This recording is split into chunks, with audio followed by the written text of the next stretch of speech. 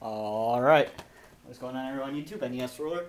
I figured I'd make this week IFC Midnight Week for my 31 days of horror. I think I should have about 7 IFC Midnight flicks that I could review. So this is day 2.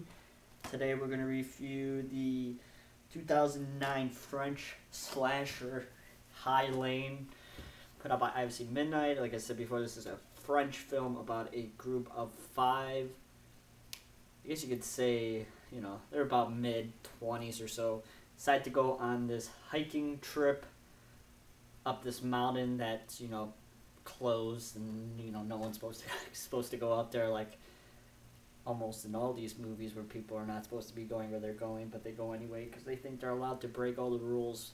So they start to climb this mountain, and they come across this bridge that they had to cross to get to this other side of the mountain where all this shit has went down over the last few years. And as they're crossing the bridge, you can probably guess what happens. The bridge collapses, and, you know, they're stuck on this side where all this shit starts to happen. And that's when the slasher type genre starts kicking in. About, you know, this is only 85 minutes long, so about a third of the way in is when the slasher, you know, aspect of this movie kicks in, and they start getting picked off one by one by this, I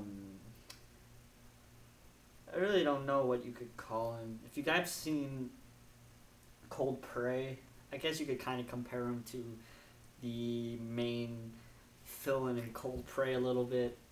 The type of person who gets just, you know, stuck up in a place after bad shit happens to him, and he's still angry, and he starts picking them off one by one, as almost every slasher movie does. But because this takes place on a giant mountain, there's some pretty cool kills that weren't be able to happen if it wasn't on, you know, just a regular, you know, backwoods type movie.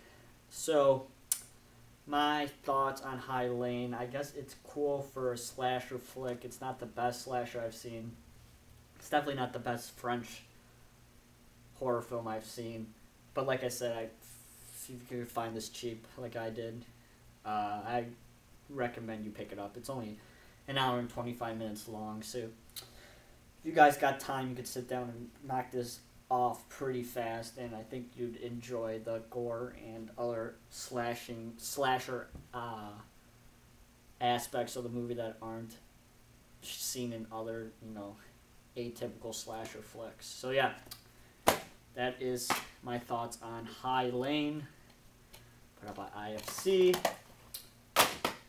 I guess I will watch tomorrow. I'll pop in their Sky that I just picked up, which is another IFC Midnight. So yeah, thanks everybody for watching. I hope you enjoyed day 2 of 31 days of Halloween, horror, whatever you want to call it. I will be guest reviewing on Body Bags again tomorrow because Tat's sick. So if you guys want to see a extra review from me, definitely subscribe to the Body Bags channel, and I shall be on there tomorrow.